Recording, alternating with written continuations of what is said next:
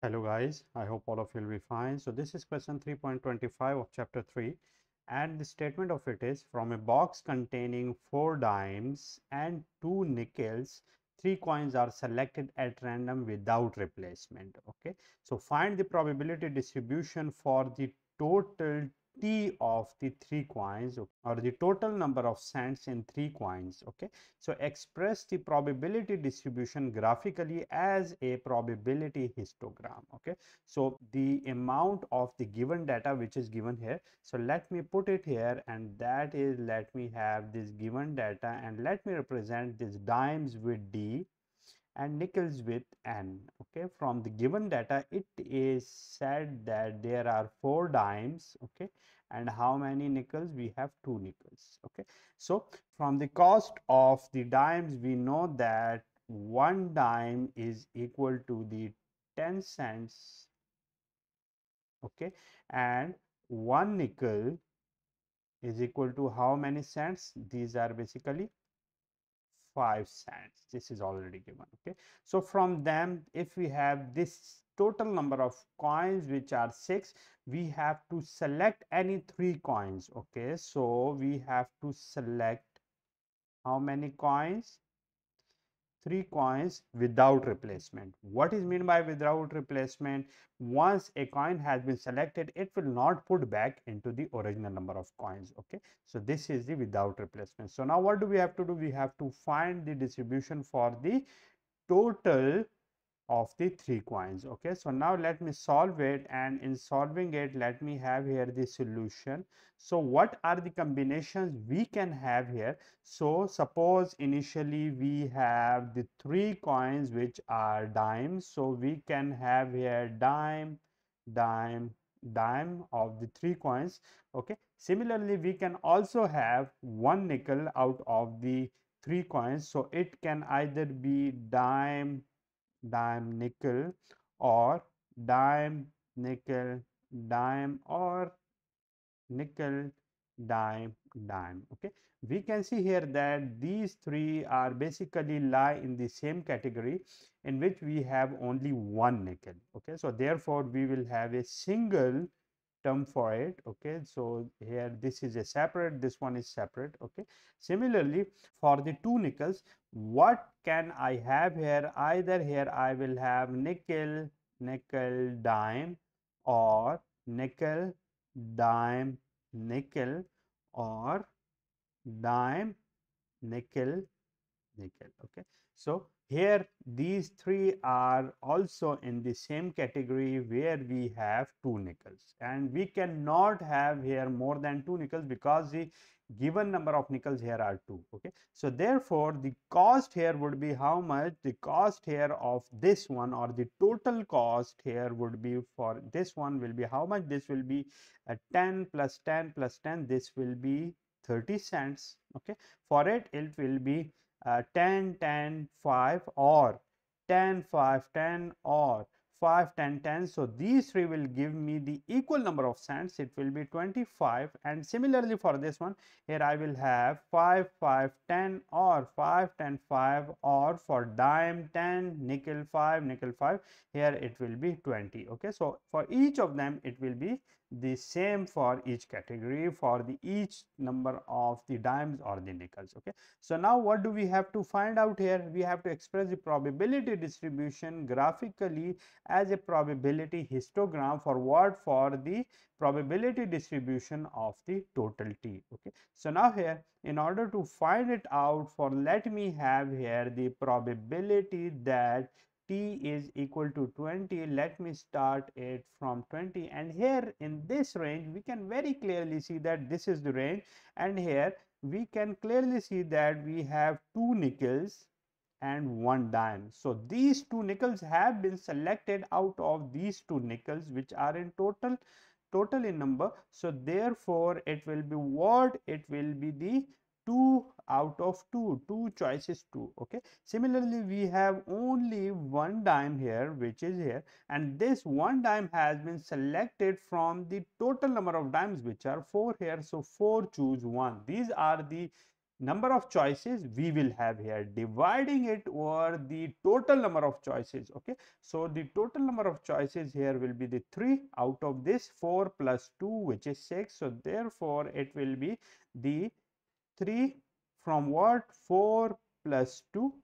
Okay, so this 4 plus 2 is basically how much? This 4 plus 2 is 6. Okay, so you got my point that here in the numerator what I have to write?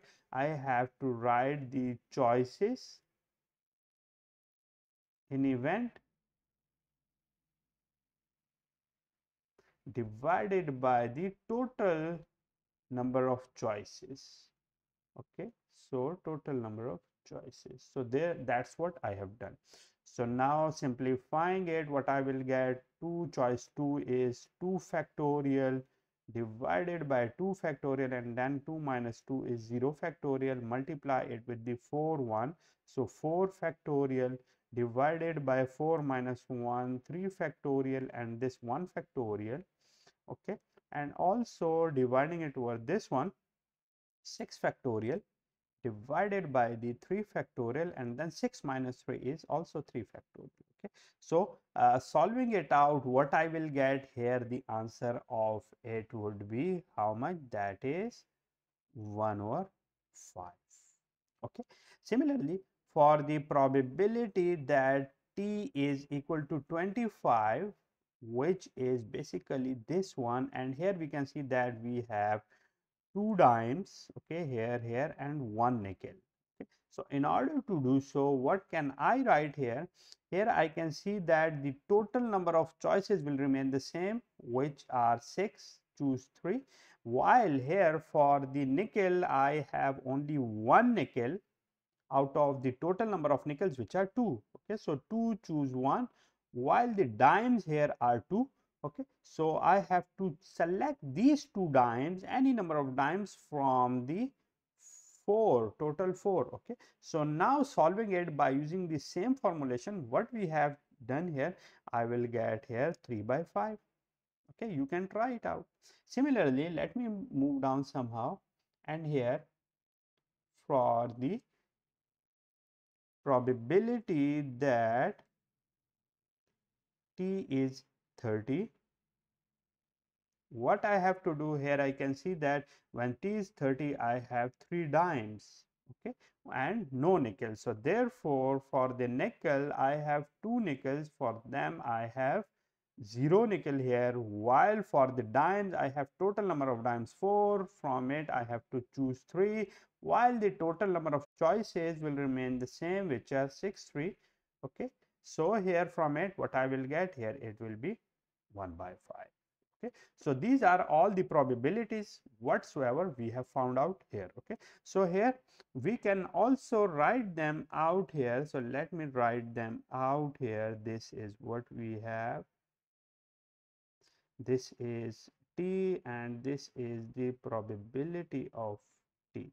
Okay, so now writing them out here, the t is 20, 25 and 30. Okay, and the probabilities we have them for here the probability of t equal to 20 is 1 by 5, for 25 I have 3 by 5, for 30 I have also 1 by 5. Okay, so therefore these are the probability distribution, because by adding 1 by 5, 3 by 5, 1 by 5, what I will get, the summation of them all will be equal to 1. So this is the probability distribution. So let me also draw it here as well. So in order to draw it, let me have this one, this is what we have.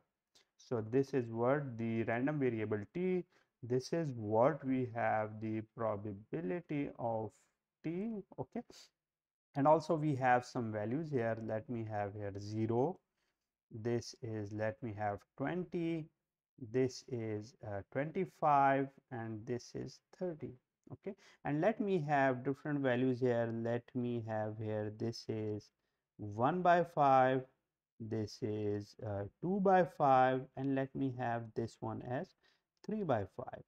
Okay, so let me draw them here, and the first one, which is 20, p of t for it is 1 by 5. this will be for it, and this is for p equal to 20, this is 1 by 5. Okay. Similarly, for the 25, here we have 3 by 5, so this is here, and let me start it from here and have to move here, and it will be like this one. Okay. So this is what, this is the 3 by 5, the histogram for t equal to 25. Okay. Similarly, for 30, I have here this one, and this is 1 by 5. So for 1 by 5, I have here this one, and this is the distribution for it as well. We can also make it more convenient by reducing the size of the boxes as well. If you reduce the size of the boxes, just like here, let me make it more convenient by reducing the size of the boxes as well, and you can see that the plot here will be more beautifully look like. So it is 20, it is 25, and it is 30. Okay. And here it will be like this is here, and also this is here, and this one here as well. Okay. So here this one is 3 by 5. Okay. This one is 1 by 5.